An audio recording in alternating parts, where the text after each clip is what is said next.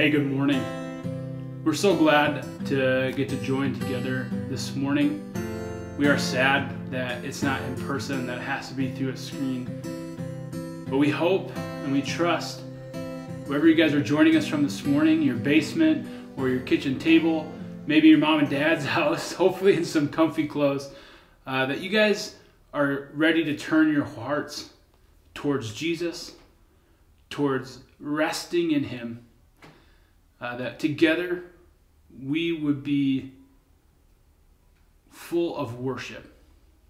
Not just going through the motions, not just gathering or being upset that we're not gathering, but that we would be excited to dive into God's Word, to hear the truth that He has to reveal for us today. This week, I've done some reading as I've been home, and one of the books I was reading on had a chapter on prayer.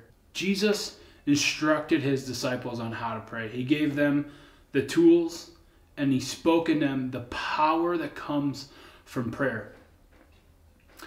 And then He says, in this world you'll have trouble, but take heart because I've overcome the world. He didn't just give them the tools to pray powerfully so that they could run away.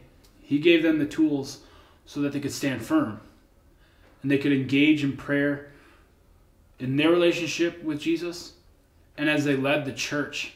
It uses the example of a military general, that a military general doesn't just run away when he meets an obstacle. No, he requests the right personnel and the right equipment to forge in to the battle. That's what we're doing when we pray. We're engaging in the battle around us. And so this morning as we pray, we enter into the battleground. The battle for my soul, for your soul, that in this season of Advent, we would be preparing our hearts to worship Jesus. So let's do that together.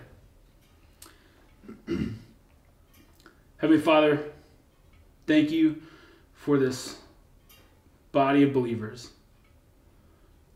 We are sad to be away from each other this morning. But God, gather us in our hearts.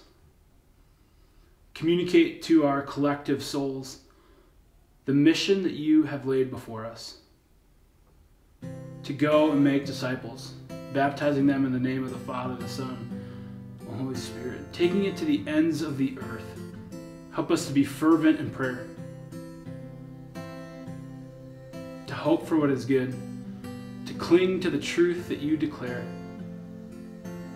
and to fear the Lord, not man. Father, turn our hearts towards you today. We pray all these things in Jesus' name. Amen.